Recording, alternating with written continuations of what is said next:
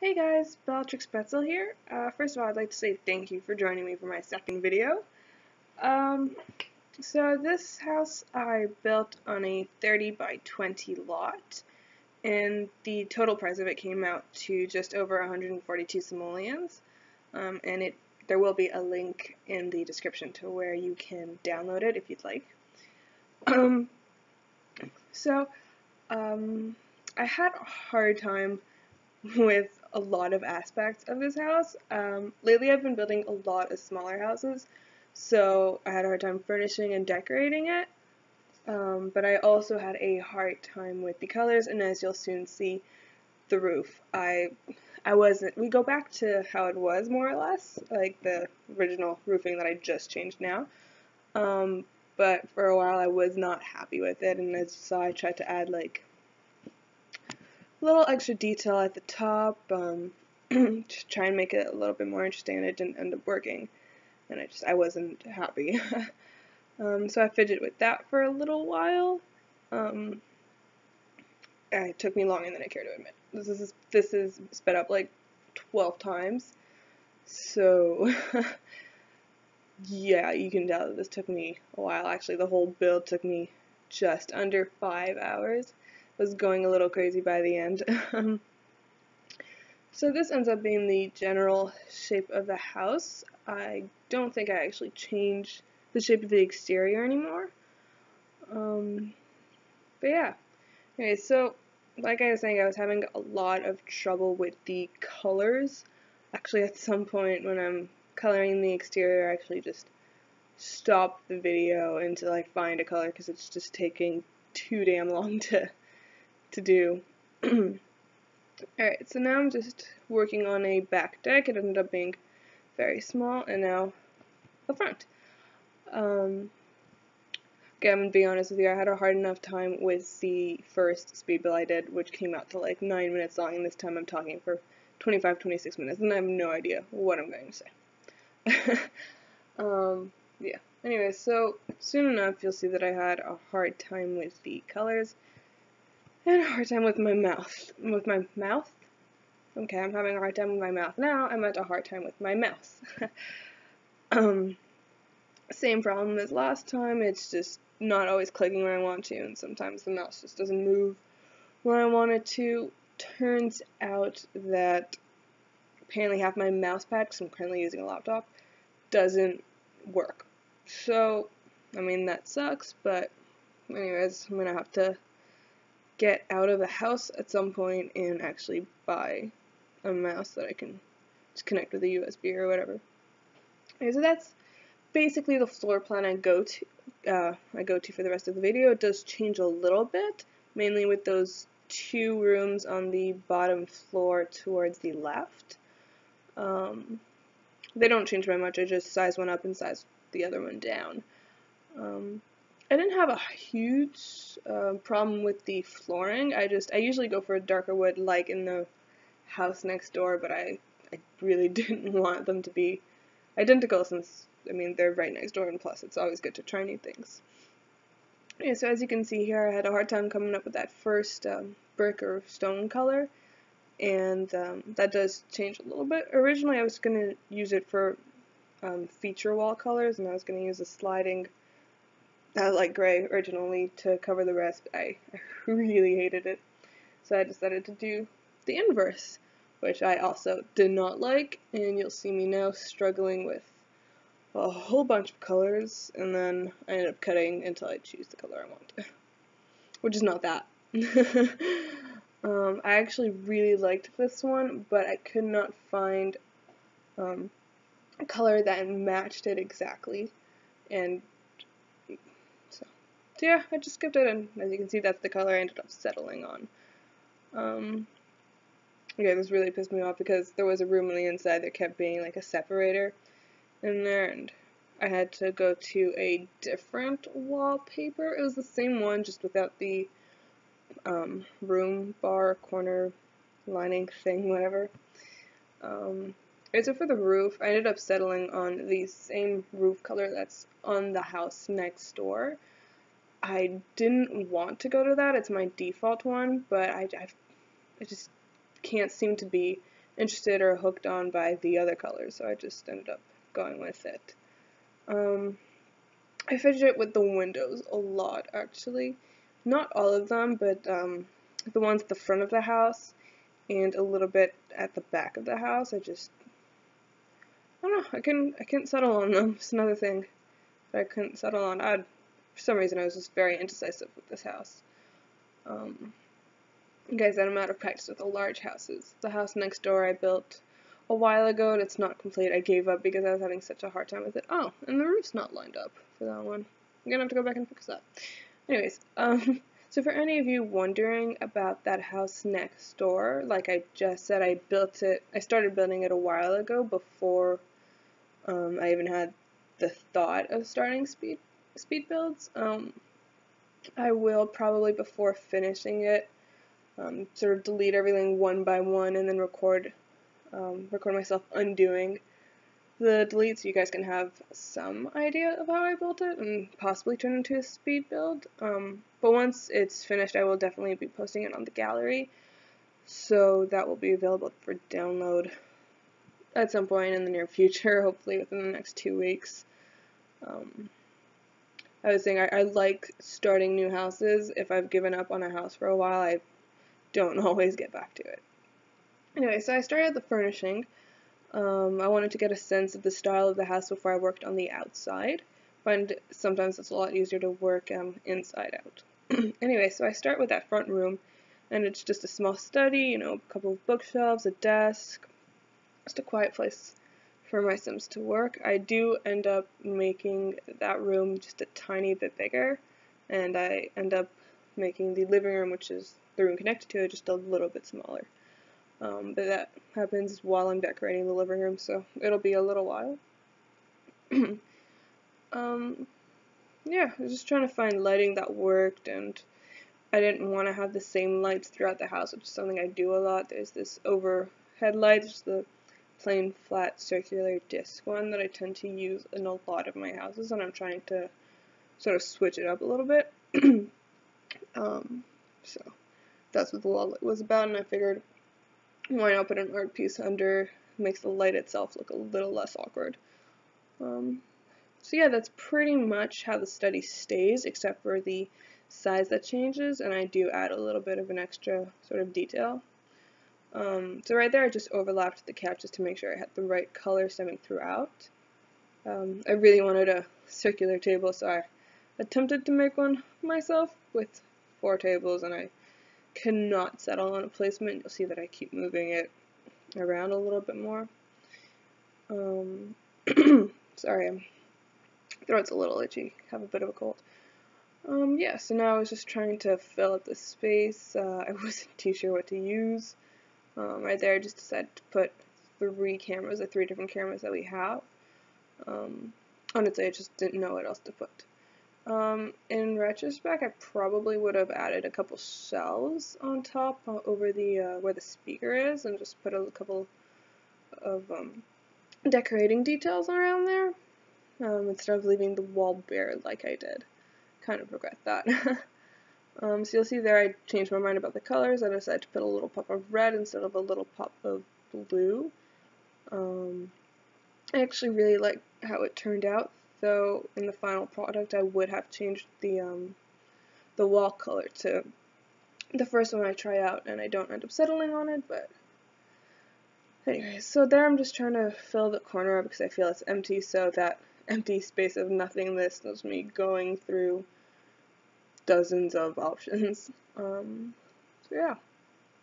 So yeah, see, that's the light that I tend to use a lot. Anyways, that first red that I tried on the wall, I wish I would have stuck with that. Kept the couches red, kept the couches white, kept the walls red, and just left it as is. But instead I settled with that beige color right there and 1 red couch. I mean, it's still nice, it's a little accent of red, but I think the walls being red would have just been a way nicer touch. So yeah, I'm just kind of adding a couple more decorative details, picking a picture to hang on top, and it's really bothering me now that I'm watching this back that the couch and the wall art are not lined up. Oh, that bothers me way more than it should. Alright, so there I decided that maybe the study should have some curtains, you know, just in case the light was too bright, there was a glare on the books or whatever, and I gave up because, to be completely honest, I hate all the curtains and the blinds in The Sims 4. And I wasn't particularly fond of the ones in Sims 3, but at least they had the creative option where you could put whatever pattern and colors you wanted. I've gotta say I really miss that, especially when it comes to bed sheets in The Sims 4. I'm not a fan of the majority that we have. Anyway, so there you go, we have a full bathroom right by the entrance. For some reason I accidentally colored the, like, entrance room, hallway, lobby, whatever you want to call it. The wall is a different color. So the half wall I put in there to separate the kitchen and the dining room. I do keep it there, but I realized watching this back that I never actually wallpapered it. So, I mean, it's not noticeable because it's completely covered on both sides. But if you guys download the house, just something you should know. That was just something you should know. Yeah, so I've always loved dark colors in the kitchen, and it's a little much with the floor right now, but I do end up changing the floor in the kitchen. As you can see there, just a bit of a tile. When I put tiles on the walls, just in the kitchen area, I do something else for the other walls where there are no counters. So that area, I was trying to find a decorative item. I went with a fruit bowl. Gotta say, I'm not a huge fan of that. And yeah, to be honest, I would have probably preferred to not have the back door by the dining room and switch the location of the dining room and the kitchen.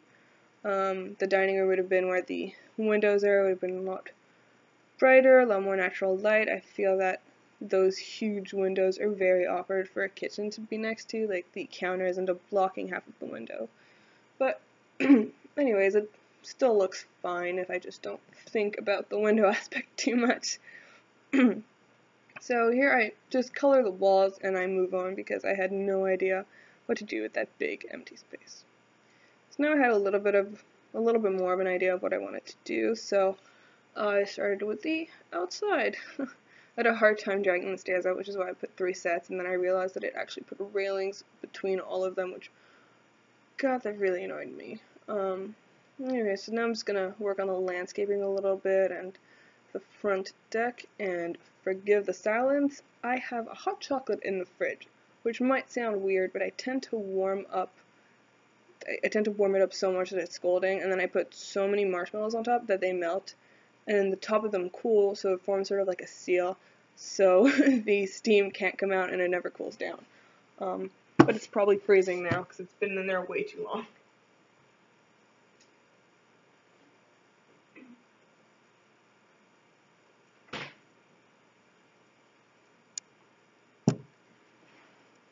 Alright, anyways, so my hot chocolate is still scalding and I will still burn my mouth on it. But I don't care, it's delicious. So I finished with the front. As you saw, I kept it really simple. There wasn't much room to work with. Moving on to the back. So as you'll see from the name, I sorry, excuse me. I named it simply Smoaky. So I would like to say I know that that's not how you spell the word smoke.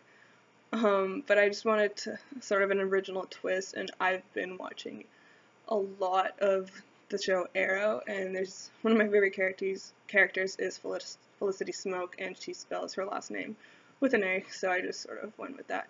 Anyway, so the reason for that name, other than the Arrow aspect of it, is I really like the backyard. I find that it's the main feature of the house. It's, you know, I end up putting a barbecue, it has a pool. I would personally hang out there if I lived there. And so the barbecue is an idea where you just go out there, barbecue some food, you eat, you have friends over, whatever, backyard party, and if any of you barbecue, you'll notice it creates a lot of smoke. So, plus the walls of the house are gray. So, I mean, you know, color-wise it worked, backyard theme-wise it worked. So I just put a couple of random flower patches, those 2 areas, and I end up having a 3rd area too. I don't know, I like a messy garden more than a super neat one, so I feel like patches a little everywhere, crowded with plants. I just find that beautiful. Though I do realize, realistically, it would be so dumb to have plants that close to a pool, because whether you have chlorine or saline water, it would be horrible for the plants if it splashed, which, let's face it, you're in a pool, you're going to splash around there. I cannot set my mind up on a table out there. I do stick with that table, but I changed the color of it because it was driving me crazy and the placement of it was pretty horrid. Excuse me. Ooh, okay, my throat's really bothering me, I apologize. So yeah, I just continued the brick all over the pool, all over the eating area. I realized I could have kept it all grassy, but I actually much prefer this. I found it filled out the space a little bit more. It would have looked a lot emptier if it was just all plain grass around there. So that's the third patch of flowers I was talking about. Actually, I really end up liking it. It's one of my favorites. I love the color scheme of it, and I love the plants involved. I throw in a couple of rocks just to have a little bit more of an interest factor to it. Yeah. Looking back now, I sort of regret my choice of backyard fence. I feel like the plants around the columns a little bit much. I probably would have used, if you remember when I was testing out fences, the first one I drew out, it was another white one with a gap in it. It was a little taller, a smaller gap. I probably would have gone with that one instead, but it still looks good. I just find it's a little much. I would have kept the long table in the front there if I had made the tiled area of the pool just one square bigger, but I found that it was all too close to the pool, so I just kept the little bit of seating there. I really wish that there were the like long pool chairs that they had in The Sims 3 there, but sorry, excuse me. That worked too. So back deck, I felt that more seating was a little redundant, but I honestly did not know how else to fill it. So, little bench, a couple of plants, you know, done. Done with that. So the potted plants there, they didn't really fit sort of the theme, but I figured it's always nice for the Sims to garden a little bit, grow a couple fruit, grow some veggies, whatever. So I added there more for practicality than aesthetics. Yeah, so you might be wondering why 2 doors to the front deck. I don't know. I didn't want to put seating in the front of the deck or have everyone's, like, I wanted them to have sort of a private area that wasn't necessarily in the back. So this way, with the flower area just in the corner of the deck, it sort of gives your Sims a little bit more privacy to have seating as opposed to just sitting in the front, staring at the street, watching everyone pass by. So this area, you'll notice I did struggle with it a little bit. It was not the type of space that I'm used to filling.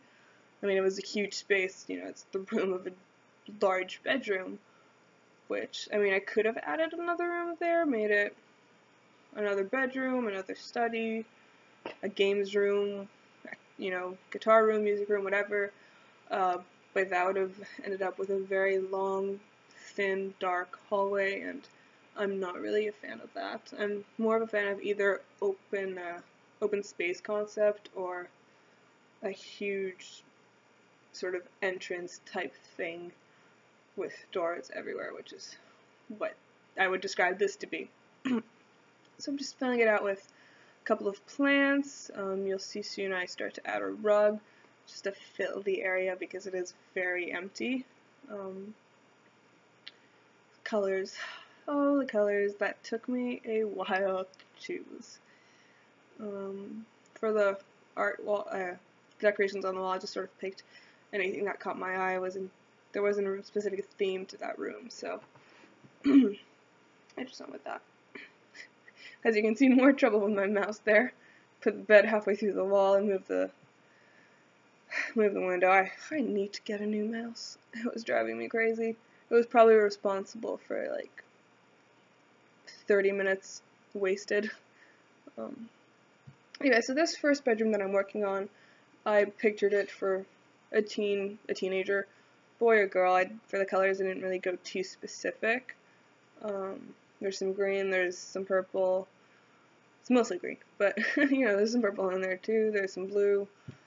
Small guitar. I figured that this teen would be a little bit more artistic or musical, rather.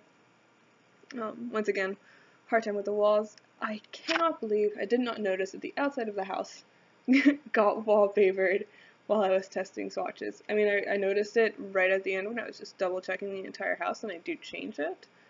So I'm just staring at it and I can't see anything else other than the blue that's outside. Anyways, the second room, I thought more for a kid. Bright colors. I fill it up with a couple of toys on the desk, the dinosaur stuffy. In my head it is a boy that's using this room, but that's just what's going on in my head. That's just how I was thinking about it. I thought that the kid who was in here would be more of like a geek, a nerd, the smart kid, scientist, video gamer. Yeah, so right then I decided to make it a toddler's bedroom. In my head it was a girl, as you can probably guess by the pink. I was originally gonna make a bathroom out of that one, just a third, slightly larger bathroom, but I don't know. I wanted it to be a 4 to 5 person house instead of 3 to 4. So I'm just there adding a little bit of art. There aren't that many things that I was able to fit in the room that toddlers use, so I just decided to put a bunch of decorations in there. And I decided to put a slightly different light than I'd been using in other rooms. I don't know, a little bit more fun. Those lanterns, I'm crazy about those, actually. Anyways, I kept the bathroom pretty basic, tub, shower combination instead of stretching out the room and putting one of each. Nice big mirror switches across there, as you can see. I feel really silly describing everything I'm doing since you're just watching me do it and you could probably figure out everything I'm saying on your own. But, like I said, I'm not entirely sure how to fill the silence. Alright, so here, this room, I had a hard time with the bed sheets. Like, you'll see me changing the colors a bunch of times, and I don't know if you see it, but I was struggling with the beds themselves, like, because that is one of the cheapest and most uncomfortable beds. So to play with, I wouldn't keep it, but I couldn't find any other one that I visually, aesthetically liked. So for this room, I went more aesthetically pleasing than logically working. So I was struggling a little bit with artwork there. I found one that went great for the nerd's bedroom, and I just sort of picked anything for that area. So I'm just adding a couple little artistic details, I guess you can say. Putting lights because no one wants to be in the dark 24/7. Yeah, so there you go. I was struggling with beds, trying to find one that worked. Somehow one got stuck in the corner and I didn't notice it for a little while, but I did get rid of it. So I think that's the bed sheets I end up settling on. I just sort of gave up. Nothing really pleased me. And I didn't end up putting anything on that wall that you see me struggling with. Nothing fit the feel of the room. It was, whatever I found was either too big or too loud, if, that makes sense. Yeah, so I'm just finishing the landing area. I keep it pretty simple. Put a small chess table in there and a bit of artwork, and that's it. I keep it at that. Right after that, we get into the screenshots. Yeah, that's about it for this build. I do hope you enjoy it, and like I said, there will be a link to where you can download this house, and I would like to apologize for my horrendous voiceovers. So in a couple of seconds, the screenshots are going to show up, and you'll see what this house looks in its final moments. Little note, I did forget to put a screenshot of the downstairs bathroom. I just noticed it on my first watching of this, and I didn't really want to open Sims back up to change it. But I mean, it's a bathroom. You saw me build it. Anyway, so if you enjoyed this video, please give it a like, and thank you very much for watching. Bye guys.